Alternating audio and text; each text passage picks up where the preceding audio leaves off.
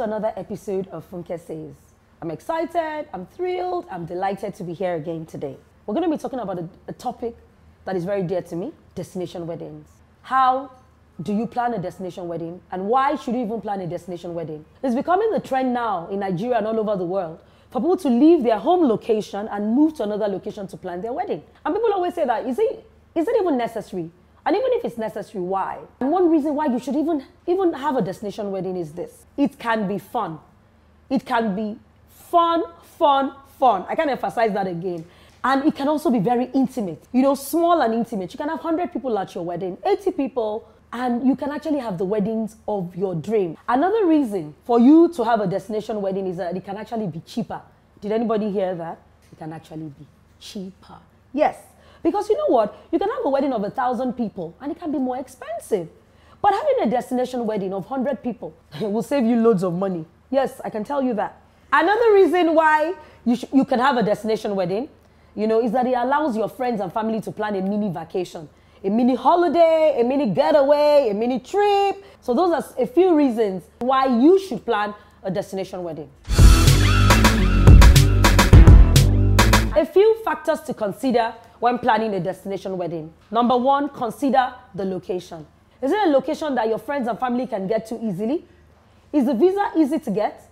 Or do they have to wait for a long time to get the visa? Or how difficult is it to get the visa? How about the tickets? Is it going to be very expensive to get the tickets? Or the tickets, can you maybe arrange a way for them to get cheaper tickets? Is it also an area where they even know? Is it on the map? Of course it's on the map. I'm only joking.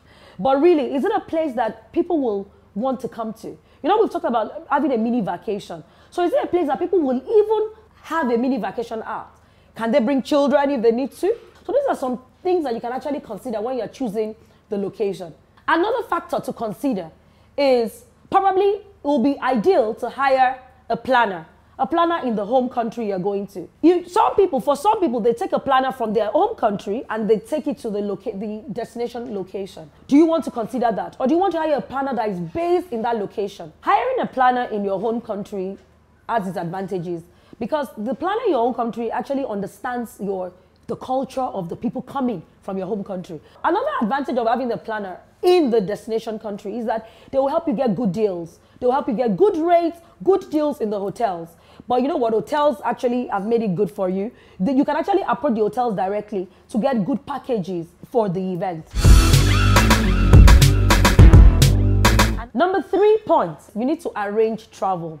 Now, a lot of people forget this part. It's important that people can get good deals with the airlines. So you can imagine if you approached a few airlines or even travel agencies who are experts now in destination weddings. They can get you good deals, group discounts. You can actually even arrange group discounts. You get a cheaper rate for these trips. All your friends and family can actually apply for this discount, whether it's business class, first class, or economy.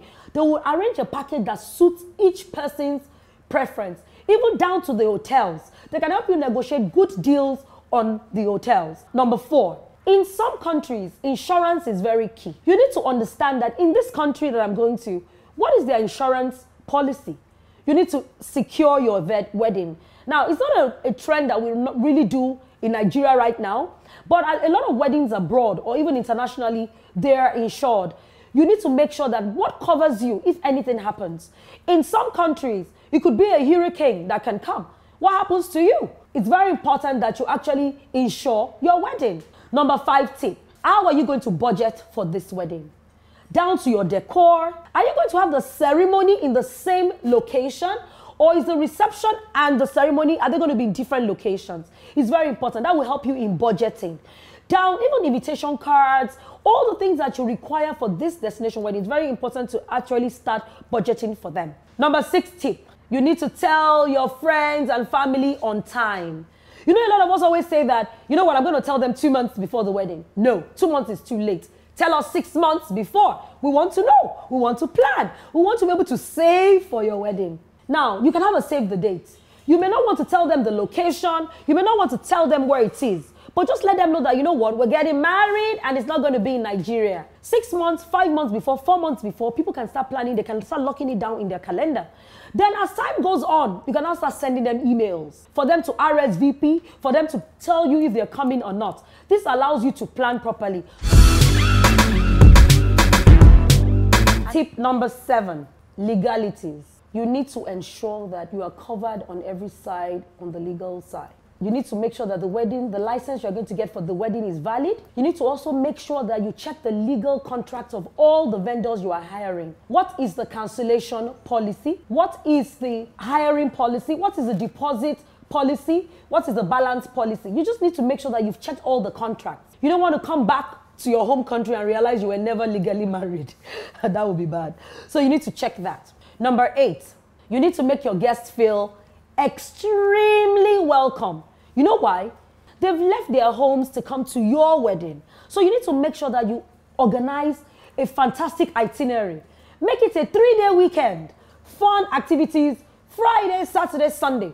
Send them a welcome note that has all the list of all the itineraries of things that they're supposed to do. So on Friday, what do? Do you want to go on a boat cruise? Do you want to go to a fun club? Do you want to go dancing? On Saturday, what happens to them in the morning? Do you all have breakfast together? On the day of the wedding, what happens? The day after, is there an after party? Is there are they going to go sightseeing? Make the weekend fun. Now, number 9, a lot of people are going to be wondering, she's not going to be talking about that yet, or when is she going to do that? Now, the wardrobe, yes. A lot of us always like to get, you know what? We want to look snazzy, we want to look lovely, we want to look stylish. And we also want to be the best. Now, what do? Consider the weather. Anywhere you're going, you need to make sure, what do they wear in that country? Is it a country that they allow you to wear shorts? How do you dress? What is the culture in the country? So it's very important to research. Pack your wardrobe, pack your clothes to reflect the destination you're going to. For the couple, or for the bride and for the groom, I mean, they can literally wear anything. They're the couple, you know. But of course, you two want to also look special and fun. These are for your guests. So it's very, very important that you let people know, by even when you send them information about the country they're going to, they can research on the kind of wardrobe and clothes that they can wear for the big day. That's very key. And of course, you can also hire beauty consultants, stylists, all in that home country. They're all available because, as I said, destination weddings are becoming the trend. So it's your wedding, have fun, have loads of fun, and you know what? Get Zafaya Destination Weddings to be at your wedding. Watch out for the next episode of Funke Says. Bye!